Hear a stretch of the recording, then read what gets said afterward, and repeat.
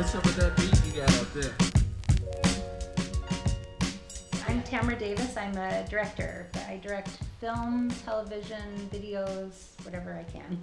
I decided I wanted to be a filmmaker when I realized I wasn't an actress. I first thought I was going to be an actress, and then I was like with a girlfriend who was an actress, and I realized like I'd rather be behind the camera than in front of the camera. But I think at the time there weren't that many females directing, so it seemed like, is this even possible? What could be my first film project was a Super 8 movie I made. It was called Monk's Honor. And I made it, I was living above the Sunset Strip, and my brother was really into punk rock, like, you know, Dead Kennedys, Circle Jerks, like all the like super punk rock scene, which was going on in LA at the time. But then during the day, they were like skateboarder, surfer looking guys that would hang out in Manhattan Beach and just look like kind of regular surfer skateboarders.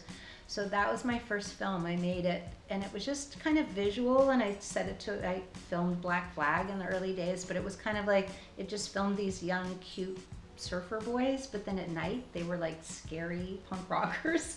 And so it was mostly just visual, but honestly, it was like some of the first early footage of Black Flag with Henry Rollins. And I definitely remember filming on stage and in the pit, and there was something about like, when you put a camera in front of your face, you feel like safe. Like I could be looking at a train coming at me, but I had a camera in front of my face, so I'd be like, oh, I'm okay. Yeah, I made this little short called No Alternative Girls, and it was at this really pivotal point in my life. I was on a movie called Bad Girls, and then it all blew up in front, like it just like became a disaster, and I got taken off the movie. And I was like so sad because I thought like finally my career, I was like gonna be a director, and I was on this big studio movie, but then they like took me off and they wouldn't even tell me why. So I was at home crying, thinking like I'm over, I'm not a director. And so I just was like, Hollywood can't tell me I'm not a director. And so I got this like opportunity to make this short film, and I just picked up a camera and I just made a short film all by myself. You know, I filmed it all, I edited it all, I did all the interviews and made like a little short. It was for the Red Hot organization, which I think was like something having to do with like an AIDS organization. But it just, for me, at a time in my life, it gave me this feeling that like Hollywood can't tell me I'm a filmmaker. I'm the only one who can tell me I'm a filmmaker. I made that, and then it was odd. Yeah, like 2 weeks later, I had replaced the director on Billy Madison.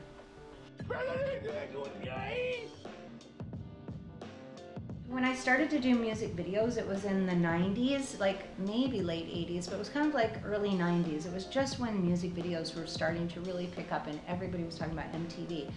And I feel like in this strange way, I came up with like this interesting style. I had made a video out with the Super 8 camera that I took from my film department from film school, and I filmed it, and then I got a meeting with the record company, and I thought I was in trouble because I made a video without asking for permission, and instead they were like, how did you do this? It looks so amazing. We're gonna give you a bunch of money. Can you do this for this other band? And all of a sudden I was a music video director. And so really it had to do with, I kind of came up with a visual style that was unique and different, and then I was able, nobody cared that I was a girl, whatever I was. It was like, oh, she has a cool look. Can you make my band look like that? And I would do videos for super low budget. Like you could make a video for, I don't know, I made the Tone Loc video for Wild Thing for $200. You know, so you could make a video for nothing. And then you could also make a video for like $100,000. It didn't really matter. If you had a good band and a good concept, and MTV would show it, and you could, I could be popular on MTV. I mean, I used to, when I thought in the early days, my own imprint, sometimes I would feel like it's because I don't have the money. Like everybody else like got the money to do what they really wanted to do, and I would get like 50% off or something. So I feel like a lot of times my style came, and they said, oh, your work is so edgy. And it's like, it's because I stood there myself and filmed it. The edge came from, I just had to make do with what I had. And so it's not like I purposely tried to be edgy. It's that it just happened that way. I had one take. That's the edge, As a woman, it's okay. It's like, I need to feel while I'm watching a scene that a tear might come out of my eye, or that a laughter might like break the scene and all of a sudden I like ruined the take because I laughed too loud, or you know, that you're okay to show emotion. And I feel that women have like a wonderful, they're connected in a sense to their emotions.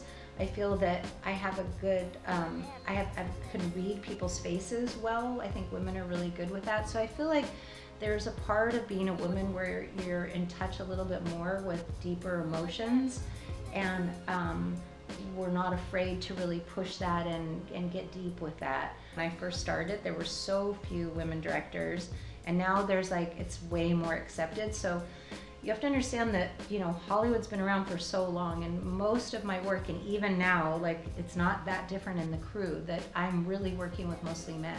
You have to be able to communicate with men. So, you know, I'm a lot of times with like me and 15 other dudes. So you have to be able to be okay communicating with men, and it's different. Men have not had women tell them what to do at that stage for, you know, they're not so used to that. So it's trying to come up with a dialogue where you're able to communicate and they're able to listen to you and feel that they're part of the conversation as well, and you include them in it. I've really noticed myself in the way I've directed in the past like 10 years. I really, I used to think like I needed to be like more like stronger or whatever, and I really feel like that's not the way to go, that sometimes the best way to get the best performance out of people is through kindness, listening, understanding, respect. You have to be versatile, especially if you want to direct television, or also if you want to be hired as a director. And I think the only way to really make sure it's true to you is that you still have to absolutely love it. You can't do anything that you're not, like, you wouldn't be watching that show, or you don't love that actor, or you're not like, I'm passionate about this.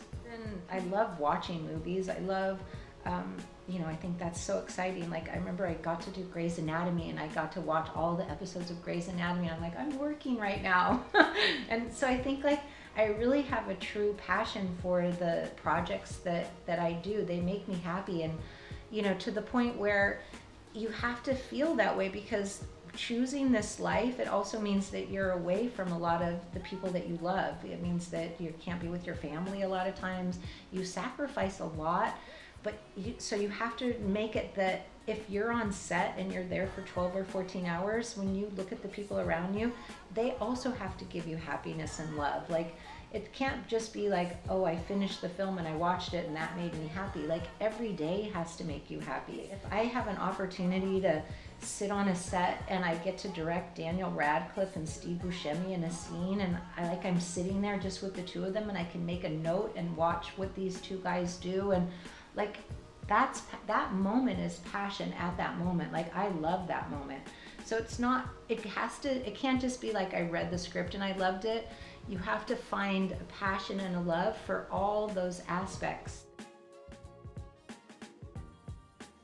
It's important to have more women's voices making films, because first of all, we're 50% of the population. I don't know if we're 49 or 51, but we're equal people here. It shouldn't only be one group of people that gets to create our culture, write the books, make the movies, things like that. So I think that it's really important that our voices get heard and that we participate in telling these stories. We're storytellers. As human beings, women's told stories from the very beginning. We tell bedtime stories to our children. We like storytelling that's unique to humans, and it's what makes us human in a way.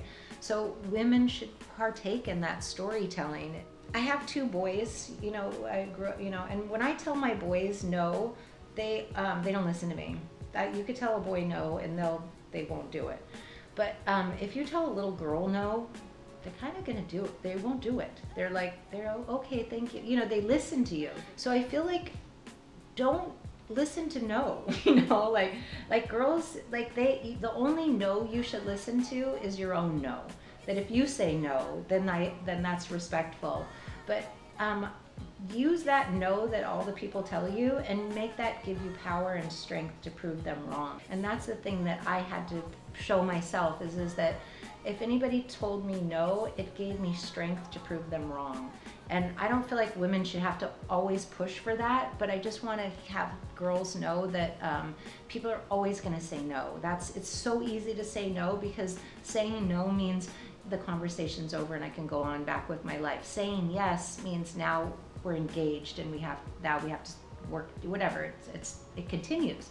Don't listen to no unless you say no, you know. But if Hollywood tells you no, no, no, no, no, I don't know, still make films if you want to make films. Don't let them tell you no, you know. Only let you tell yourself no.